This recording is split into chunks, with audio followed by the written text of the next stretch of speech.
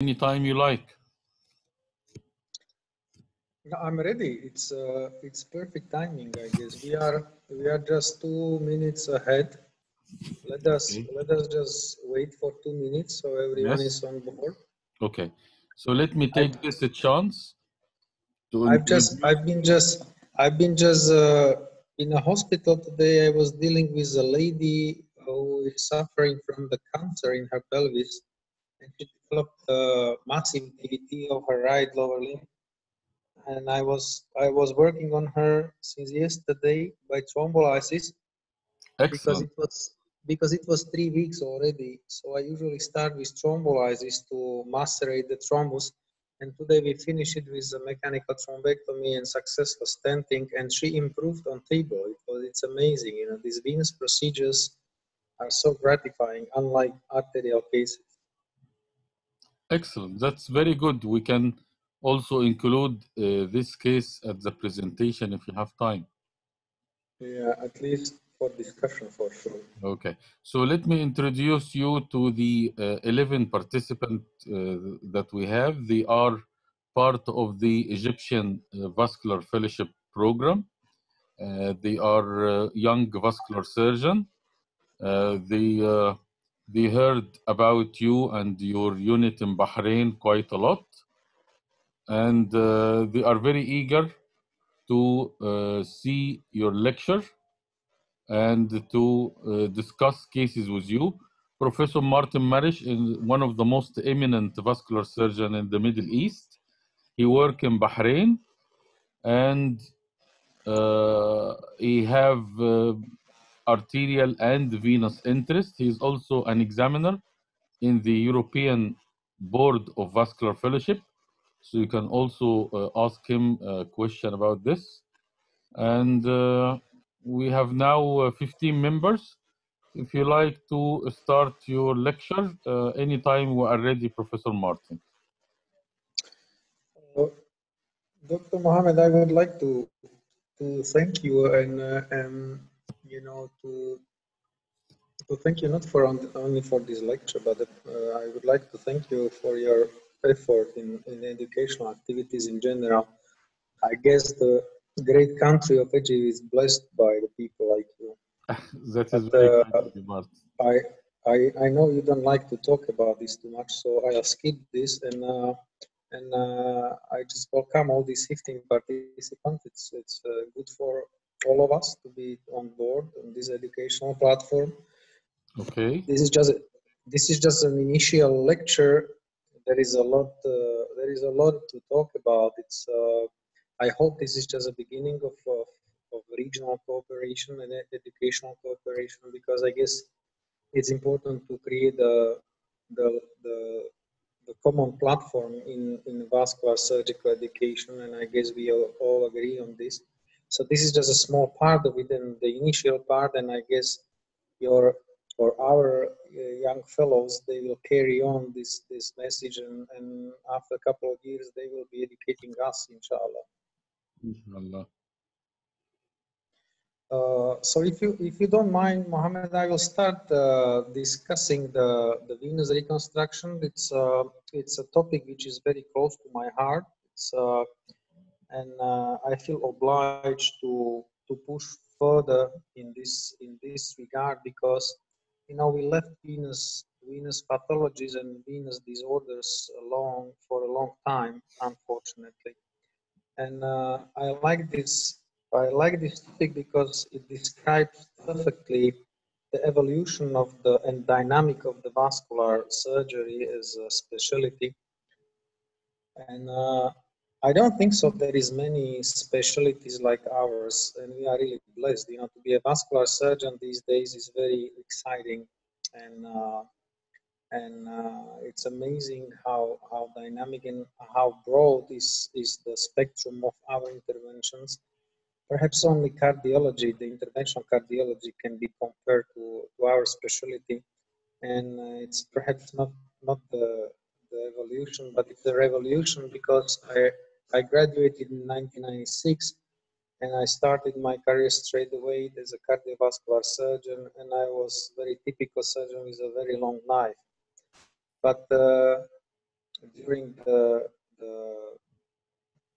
my career, and then after the fellowship, I found out that there is much more than the knife in favor of our patient, and I started to be interested in the wires and the balloons in early 2000, 2002, and I left to Italy to learn more about it, and there is really funny history about it, because when I went to my professor in Bratislava and I told him that I'm interested in wires and balloons, he said, like, Martin, you are a surgeon, you need a long knife and not the balloons. Balloons are for children only.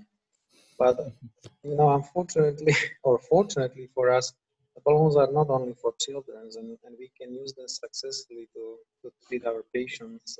Of course, not these balloons, but the PT balloons, and it's amazing how many pathologies can be remotely targeted and treated nowadays. And the venous pathology is an amazing example of change in our practice, because you are very young, but you don't remember well. But when I started in 90s, the only venous procedure basically was varicose vein surgery, and even chronic venous insufficiency as a venous disorder was not very well understood that days. It was like, because there is no disease as varicose veins. Varicose veins is not disease of the veins. The varicose veins are just a consequence of some underlying pathology, and it's very important to recognize this pathology. And for many years, we used to just keep removing varicose veins, and then the patients were coming back in disappointment in a way. And even chronic venous insufficiency is understood in a different way nowadays, and we are changing the chapters about varicose veins. And I don't think so. We're supposed to name the chapter in our book varicose vein, because it's not a disease, it's just a consequence of the problems. Deep venous thrombosis as a disorder was always left alone for the medical. Whenever there was a DVT patient, the patient was put on warfarin by the medical, managed by the medical, and the surgeon was left sleeping in a corner. No one even rang the surgeon. But this has changed a lot, and the surgeons should be involved. 5 years back, I've opened the venous center in our hospital. Or we have opened and announced the venous center, and we became much more involved in the venous pathology, and we encourage all our other colleagues from the emergency, from the medical, from the hematology, from GP, and I did a lot. I put a lot of effort to discuss with all of them and encourage them to refer all the patients suffering from DVT to be referred to our service. It actually put a lot of headache on our shoulders, because of course they are referring all the patients with DVT, and not all the patients are candidates for the invasive procedure, but we pay this price to be familiar with these patients and to see them all, because it's the vascular interventionist or vascular surgeon should be the one who decides about the management, and it shouldn't be the medical. And if you decide to go for anticoagulation alone, then it can be the medical specialist to deal with it. But the initial indication should be done by the vascular specialist or vascular interventionist or vascular surgeon. And the sleeping surgeon supposed not to be sleeping anymore. This is a picture of the very past, and the future is completely different, and that's why we are all here and we are going to discuss it. I believe you can ask the questions during the you can interrupt me at any point or any moment, or you can write your questions in a chat. We can open the floor to the question. If anyone have a question, he can press on raise his hand, and then we can take questions. If not, you can proceed. Or if you don't mind, after each kind of chapter, when I feel that we uh, finish some kind of compact chapter in the lecture, we can stop for a while. And if there is any lecture, then we can all discuss it, because this is supposed not to be lecturing evening. This is supposed to be a discussion. And Dr. Mohammed, he put this lecture as a secrets of vascular interventions, that I can tell you from the beginning that there will be a lot of secrets which will keep hidden from us even after this, because there is a lot of questions in the venous procedures, and we'll get there. So as I mentioned, There is some comments, Martin, that they want you to increase your voice little bit, if you can. yeah, I will try to shout later. These are Okay. these are the numbers which you all are familiar with. This is not that important for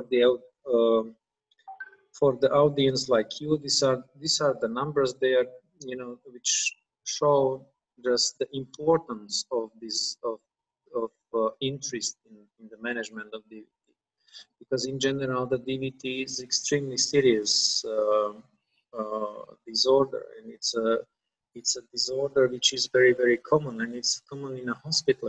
The most risky patients are already admitted in a hospital, usually not coming from outside. That's why they all are on prophylaxis, and we have to follow them up.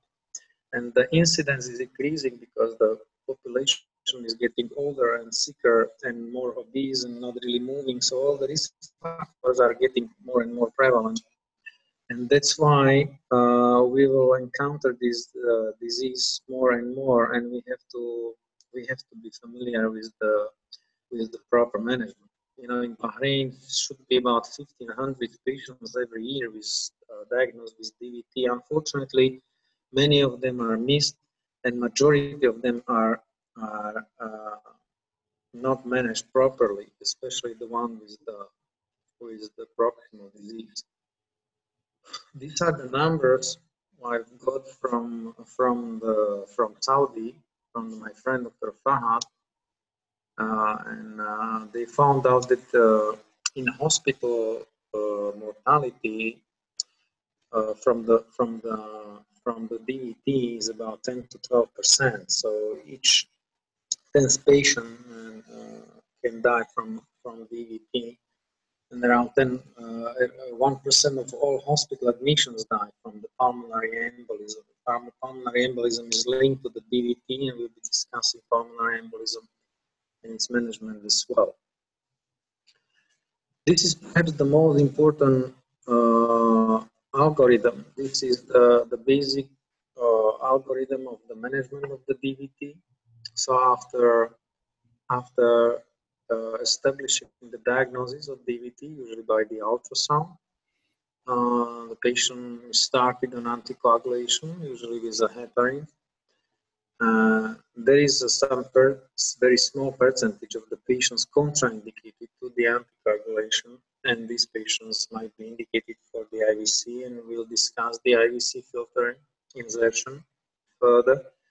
And then the most important is that's why the ultrasound is extremely important, and I want to encourage all our colleagues, young colleagues and fellows, to get involved with radiologists and to learn the ultrasound by themselves, because ultrasound is an amazing diagnostic tool. It's readily available all the time. My colleagues, despite being senior consultant, I don't mind pushing ultrasound here and there myself, because I like to have ultrasound on my side all the time.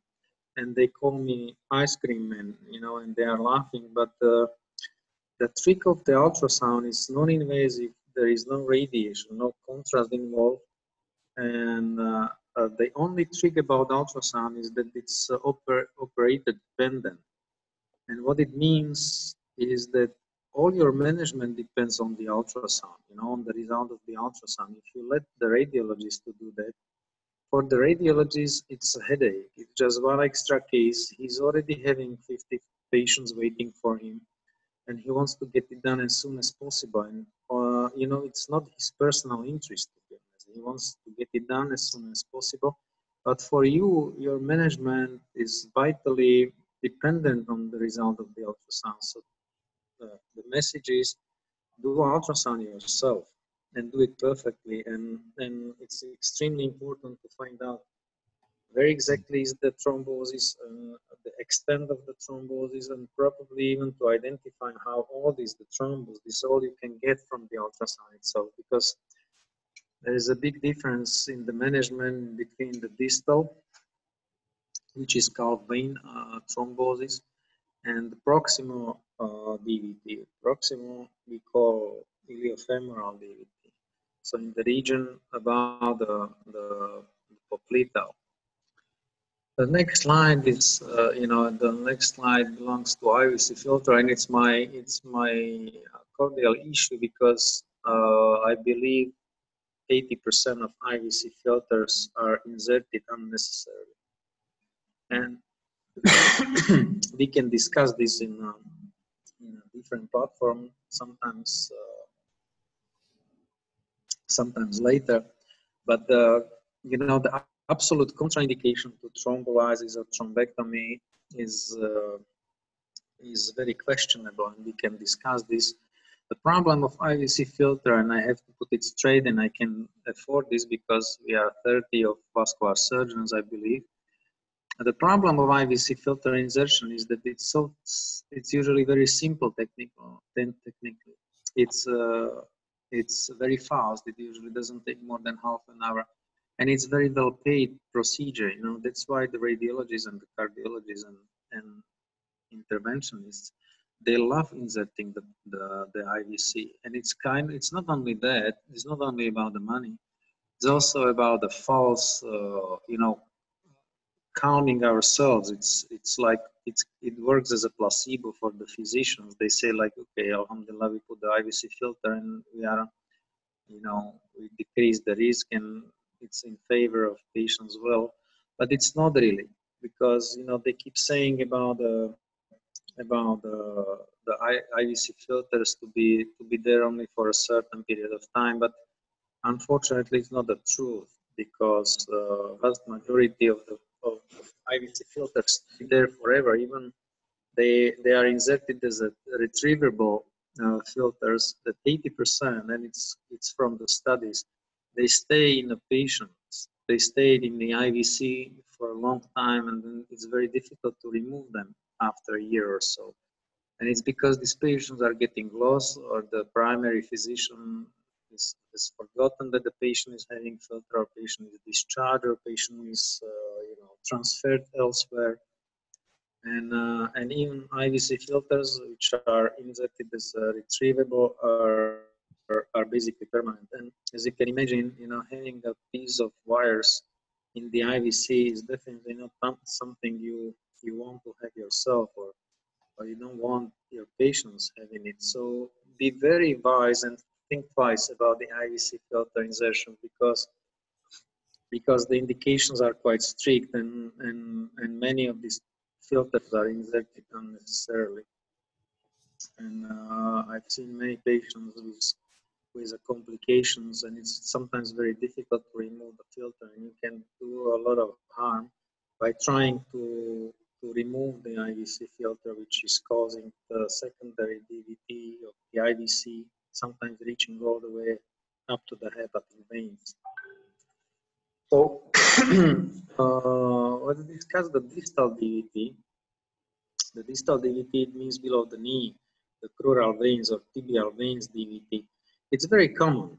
You know, it's extremely common. It's usually clinically much less dramatic than proximal disease, but it doesn't mean it cannot cause the complications. You know, about 40% of pulmonary embolism is coming from tibial veins. It's usually not massive, but they can embolize. So you have to treat these patients.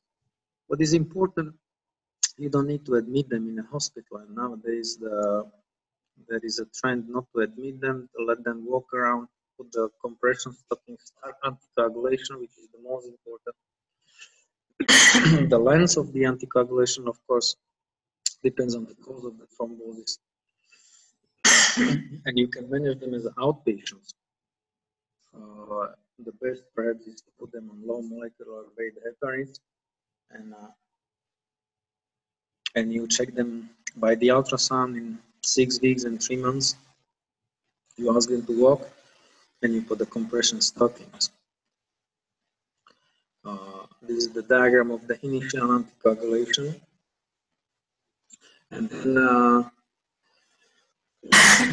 you can shift them on one of the newer anticoagulants, and it's up to you. These studies and randomized trials are still ongoing. It's not very clear.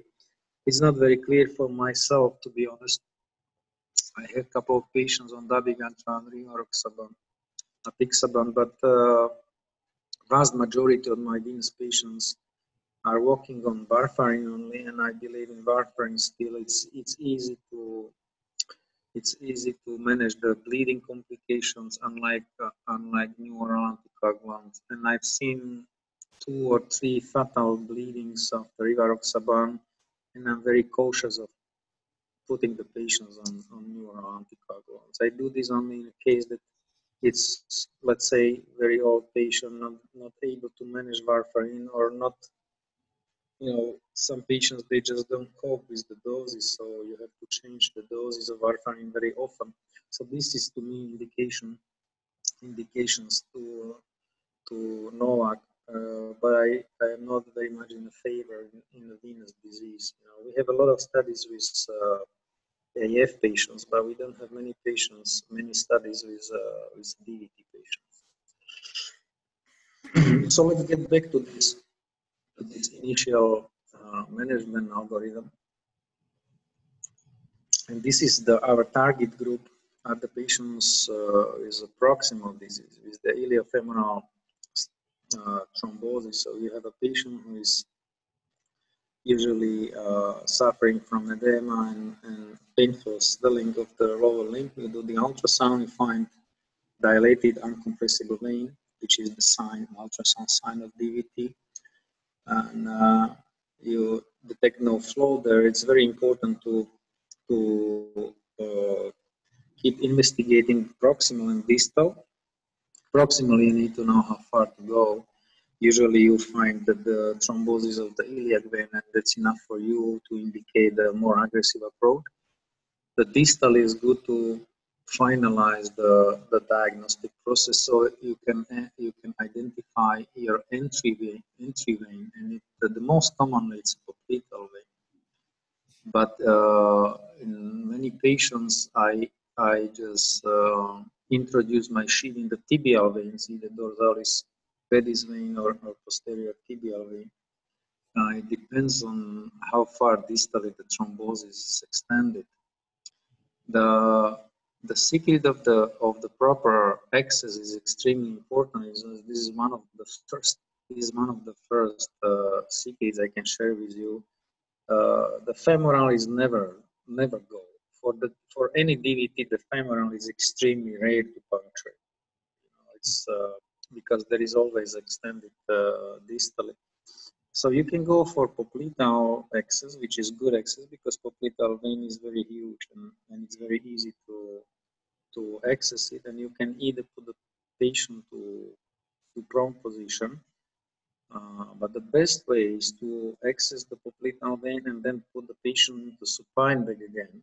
Don't do all the procedure on prone, because prone position is very difficult to manage in case you need to access the contralateral side, or in case you need the jugular access and you need to get an access from proximal side, and it's quite common. So what I do, I insert usually the micropuncture in the room under ultrasound on the bedside, and then while the patient is transferred to the angio suite or the operating theater, then we put the patient supine and just over the wire change the micropuncture to the big size sheet, because keep in mind that all this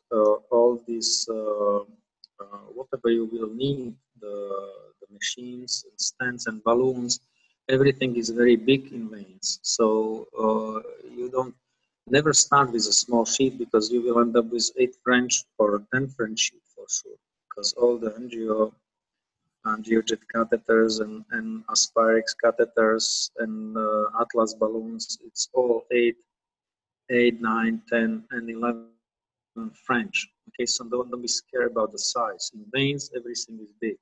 We will discuss it. I think this is very important point that the femoral puncture for deep venous intervention is not a good access site at all. Almost never. That's Or very the femoral important. Yeah. access is reserved only for the very specific patients Yeah. when you usually already know the pathology. I do sometimes femoral if I know it's like pure May-Turner syndrome, post-thrombosis already, lysis, or compression syndromes. But TVT, I never puncture femoral. It's always popliteal or even tibial Yeah. because the tibial veins can easily take the 8 French sheet, so it's not a big deal.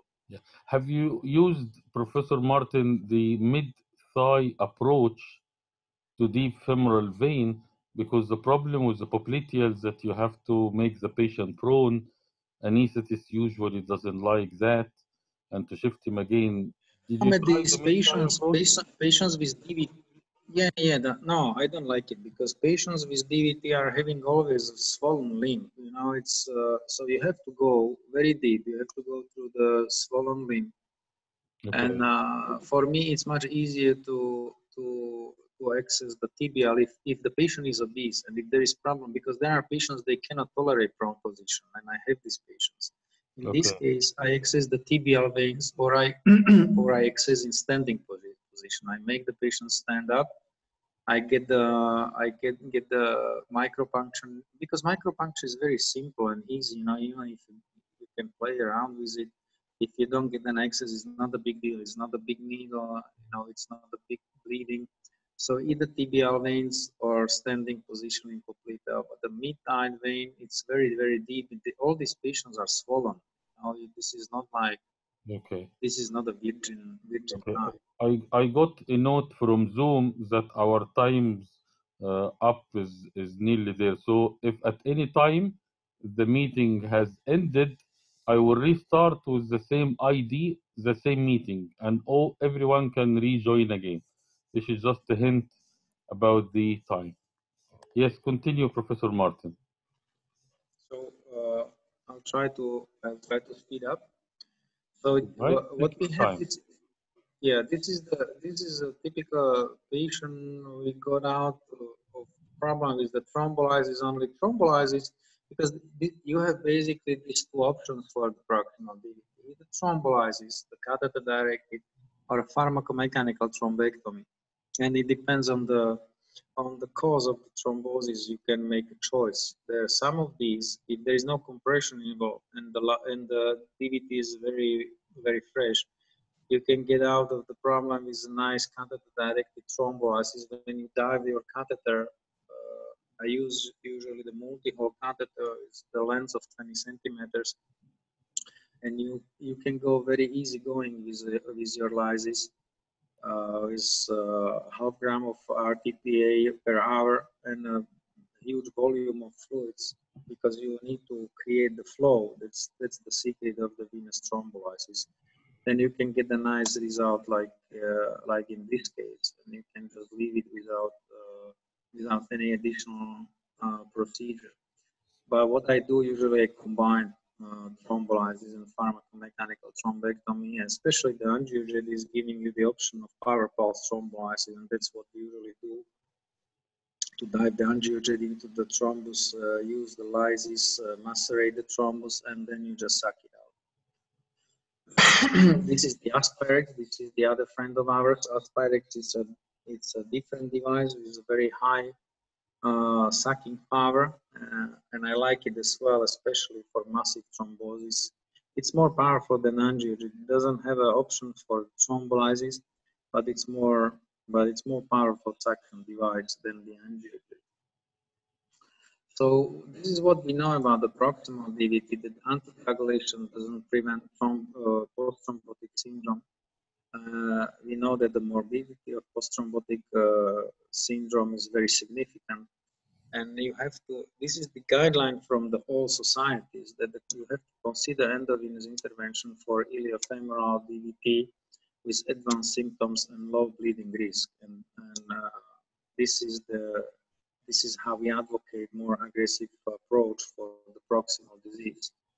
So why do I treat these patients aggressively? Because it's so gratifying. You know, you never get this immediate positive result from the patient side with the arterial diagnosis, but the patients with a venous disease, they usually improve on table, and it's amazing to see how fast it works. And the patients coming on morphine with huge edema, painful, unable to walk, in 3 hours procedure, and they have some rest, let's say 12 hours. So the next day post procedure, you can meet them walking around the corridor, smiling. That is, you know, they are not scared from pulmonary embolism anymore.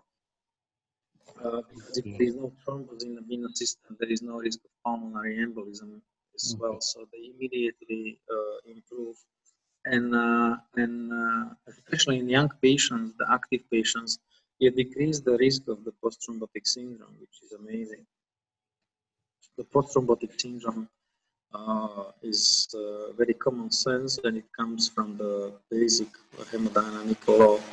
There is obstruction proximally, there is a high pressure distally. And in literature, you can find the number 25 to 75%, but in my practice, what I understand, all patients with proximal disease are having some kind of symptoms of chronic venous insufficiency. And it's a common sense, because if there is obstruction in the drainage, there is always some symptoms. It's just the patients suffering from some heaviness and swelling at the evening, they don't care about it. But all of them are suffering clinically. Mm. And Uh, this is from the study of Nikos Labropoulos, our friend from the Venus Forum, and he is sharing basically the very much same experience. I don't know how about you, Mohammed. yes, it's the same experience as Nikolai. Because if there is a huge thrombus proximally, they all are suffering from high venous pressure distally. So there is no doubt about it, and I have no doubt about the indication of Yes. the more aggressive approach, because the post-thrombotic syndrome is devastating. You can see this lady in her 50s who was missed initially as a DVT, and she developed this kind of post-thrombotic syndrome, unable to walk. Yes. This is my dear patient who was a 17 years old, sustained the fracture biking his bicycle. He developed DVT. He was left alone, and he developed this kind of post-thrombotic syndrome. He was sacked from his job. He was unable to find the the partner.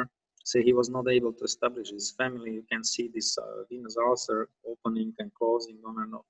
No. And he was very desperate when he came to me with a Okay. chronic venous Do you like to open the floor for some question at this stage and then we continue after that, or do you like to Yeah, sure, finish? sure, sure. Whenever you Yeah. feel, you can just stop me, and we Okay. can No, no, it's discuss okay. about it. If anyone have a question, he can raise his hand and I will give access to his mic. I will start by the first question. I haven't used the tibial venous axis. So my question to you, Professor Martin, how much French size can you put through tibial vein? Does it give you a good size French for deep venous intervention? Yeah, sure. Because the tibial veins, when you do the ultrasound and you dilate them, what you need is basically what you need is maximum 10 French sheet. Yeah, and it's even 10 French sheet is very rare. What I usually start with is 8 French, and 8 French sheet you can introduce through any tibial vein. So don't be hesitant. What I usually start with is 6 French. I do initial venography, and then we make a plan, and then I just change the sheet for 8 French. Even 8 Okay, French sheet can be introduced through the tibial veins easily. excellent.